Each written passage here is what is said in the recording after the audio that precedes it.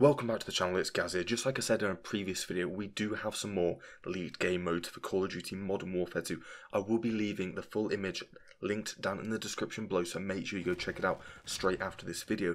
So this new game mode is actually called Kill Streak Lottery, and what this does is players are given kill streaks at random. So I imagine this is going to be like every 30 seconds or every minute that a random kill streak will be given to the player.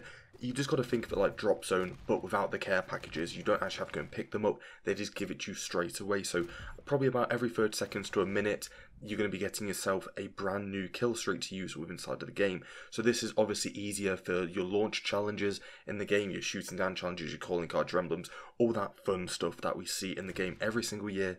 There is a new mode, and currently it's in custom games for Call of Duty Modern Warfare 2. So we've managed to get into it of Beta 1 and Beta 2 weekend, managed to get in custom games, and we can see a lot of things of unreleased content that we haven't seen previously. So just like I said, make sure you go down into the description below, there's going to be that image down there, and make sure you come straight back to the video after, hit that subscribe button, hit the like button, and leave all your thoughts down in the comments section below, and I'll see you all in the next video. So thanks for watching, Gaz, and I'm out. Peace.